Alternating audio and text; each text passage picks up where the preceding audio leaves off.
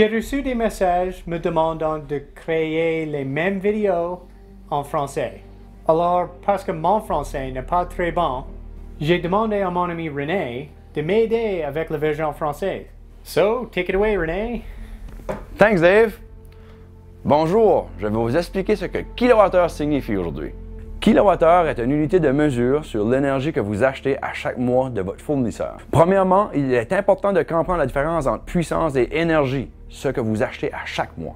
Vous êtes peut-être déjà familier avec la puissance qui est mesurée en kilowatts. Un kilowatt est tout simplement 1000 watts.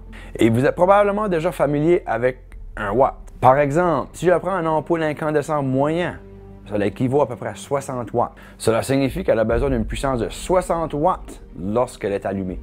Ici, j'ai une ampoule d'L qui utilise approximativement 8,5 watts. Donc, le plus bas la puissance sur une période de temps, le moins d'énergie vous aurez besoin de payer. L'énergie est mesurée en kWh, ce que vous achetez à chaque mois. Un kWh est tout simplement la puissance que votre maison consomme sur une période de temps. Alors, la puissance multipliée par le temps équivaut à l'énergie.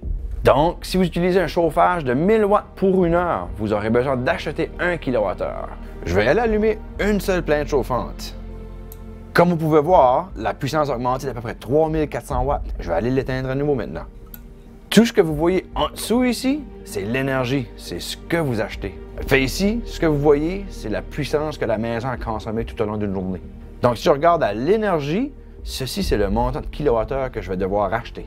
Un exemple, ma machine Keurig demandait une puissance à chaque 1 minute et demie pour une période de 3 secondes. Ma décision de l'éteindre et de l'allumer seulement lorsque je l'avais besoin m'a épargné de la puissance. Parce que multiplié avec le temps, cela s'accumule. C'était de l'énergie que je gaspillais tout simplement.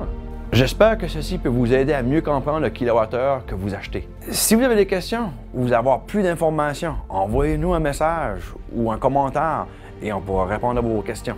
Merci de votre temps.